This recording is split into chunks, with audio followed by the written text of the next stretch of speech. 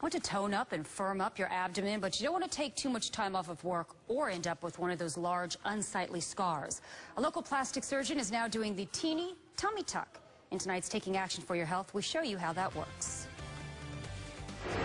You see how I put a lot of stuff? Right. Mia Santiago is a belly dancer, but after 2 kids and at one point a gain of up to 200 pounds, she's not as comfortable with how she looks in her costumes. Obviously, you need to show your stomach.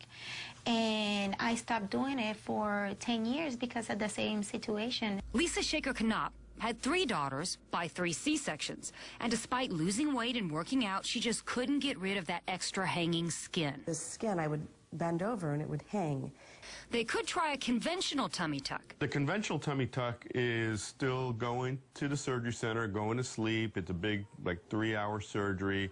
And now we're making a much bigger cut, and we also cut around the belly button. And these are people that have more loose skin. But for women like Mia and Lisa, Dr. Mendoza says his less invasive teeny tummy tuck should work. He can even use their existing C-section scars and a local anesthetic. This is a totally outpatient, no drains, quick recovery.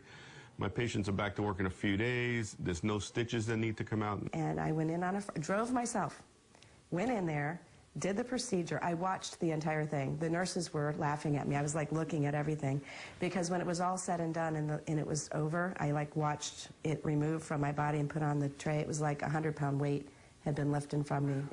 Here are Lisa's before and after pictures, and you can be the judge. As for Mia, she knows the stretch marks won't all disappear, but she'll be satisfied, she says, with a flatter, tighter stomach and minimal downtime. I want to see how it's going to look, and maybe in the future I might do the full tummy tuck. You never know. I just want to take one step at a time. Insurance doesn't cover this procedure since it is cosmetic, but at $4 grand, it's half the price of a traditional tummy tuck, the doctor says. And if you don't have an existing C-section scar, Dr. Mendoza says the scar won't be much bigger than it would have had you had that scar. It'll be low on the abdomen, so your bikini should cover it. If you'd like some more information, head over to my Facebook page. Look for Linda Hurtado, WFTS, under Page.